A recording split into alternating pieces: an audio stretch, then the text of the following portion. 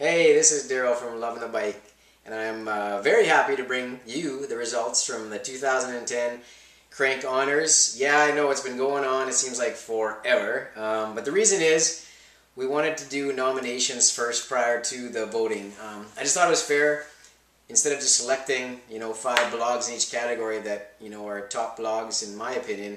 I thought we'd let each of the viewers out there in, the cycling blog world to select who they thought should be in for the final. So it was kind of a long process because the nominations went in for a while, and then we had the voting, but it's all done, and for this year anyways, and we've got some great results. So I want to go ahead and let you guys know who the winners are for each of the categories. We had tons and tons and tons of votes coming in, which tells me that the cycling blog world has a lot of fans out there, which is great to see. So that's very exciting in my opinion, and I'm sure in yours as well.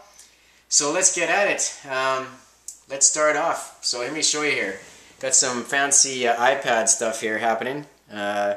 Crank 2010. Let's go. Okay, so the favorite road cycling blog. Now, in this category, we had cycling tips. My main man, Wade Wallace out of Australia. We also had Low Cadence. Actually, Low Cadence just recently here just had a mean crash, and he is not in great condition, but he's recovering and he's in good spirits. That's Jonathan over there. So we wish him well. We also had Irish Peloton, Grit and Glimmer, and also Confessions of a Bike Junkie. So let's get at it. And the winner, 2010 Best Road Cycling Blog. Ready to do it? Here we go. Cycling Tips. Wade Wallace out of Australia. Good job, man. Congratulations to Wade. Great blog he's got happening over there. I'll let you show you right now. Excellent, excellent blog. If you haven't checked it out, be sure to take a look. Okay, and so the next category we're going to move on to is lifestyle. I've just got some notes here, so I got to remember who was all in the categories. But we had Bike Groomer, Fixomatosis out of Australia as well. A lot of Australian representation. Donald's Daily Draft. We had Fat Cyclist. I'm sure you've heard of him. He's been getting some good recognition. And we had Drunk Cyclist. So we have a guy that eats too much as a cyclist and a drunk cyclist. But anyways, okay, so moving on. We're going to go to the next category. Let's see what we got there. Favorite lifestyle cycling blog. And your winner for 2010, Fixomatosis. What's going on, man? We got an Australian sweep going here. These guys are also from Australia. Great blog. If you haven't seen it, looks something like that. Be sure to take a look. They're doing great stuff over there. Okay, so moving on, mountain bike category. Just so you know too, one thing I wanted to mention was in that lifestyle category, it was actually the closest between first and second place. Donald's Daily Draft came in second, and it was the closest margin, just by I think it was like 10 or 12 votes. So good luck to, or congratulations to Donald as well. Hopefully next year we can get you in the category again, man. Mountain bike category, we had Grant's Prague Bike Blog, Brickhouse Racing, Oil Can Racer, Greg Rides Trails, and Eddie O'Day, I think is how you say his name anyways. Some great people in that category as well. Moving on, let's see what we got. Oops. Let me click that again. There we go. Favorite mountain bike blog. You ready for the winner? Brickhouse Racer out of the United States. That category there, it's not something I'm too familiar with because I'm a mountain biker for fun, but I don't know a lot about it. But I'm sure they got lots of great stuff going on. As I take a quick look at our site, if you are a mountain biker, interested in mountain bike, have a look. Good stuff. Okay, last category, guys. Moving on. This is a big one. Believe it or not, out of all the votes that came in, the people that came in first and second place in the bike, commuter, and travel blog category had more votes than any of the other leaders. It's amazing. So definitely there's a lot of people following travel and commuter bikes out there.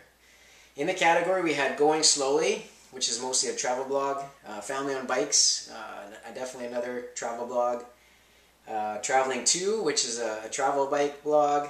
Commute by Bike, also known as Bike Shop Girl. Well, that's her other blog, but this is her commuter blog. She's into commuting and circuit riders. And let's get at her. Last category, favorite commuter traveling biking blog. The winner is Going Slowly. Right on, guys. This is what their site looks like. Beautiful site. To be honest, I've never heard of this site before. That's one of the great things about Crank, is that it's introduced at least me into some new cycling blogs out there. And Going Slowly, I'll tell you, they had more votes come in than anybody else. So obviously they've got a lot of fans. I did want to mention as well that second place went to my friend the Vogels, family-owned bikes. Again, they had, even though they came in second within that category, they would have won any other category, but with the number of votes that came in for them, it was just amazing. So congratulations to them as well. Okay, so that wraps up Crank for 2010. Now that Crank's over, we still have the Crank directory, so if you go to cranklisted.com, you can find all the blogs. We've got, I think, about 300 cycling blogs in different categories right now, which is amazing. We got more coming in every day. We also have it up on the Loving the Bike website as well. It's kind of like our huge blog roll, I guess you could call it. So if you want to check it out there as well. Great stuff going on. I think next year what we're going to try to do is maybe have more categories for voting. The one category for sure that we're going to include is a women's bike blog. There's a lot of great bike blogs out there that are dedicated primarily to women, and we want to include them next year as well. So now that we've done this once, we know what else to do. So we're looking for your feedback. Would be great. Now, any of you bloggers, cycling bloggers that are checking this out, be sure to go down below here on the site and put your comments in. We're going to have a lot of people coming in, tuning in specifically to this post to give us, or to check out to see who the winners were. Now it's your chance to let them know why you got to be in for the running next year. So it starts right now, man. It starts right now. It's happening in a year from now, but we want to make sure everybody knows why we should be voting for you next year. So let's hear it. All right, cheers, guys. Great blogging out there. Congratulations to all the winners and all those that were finalists. And thanks to all the people that took time to vote. Right on.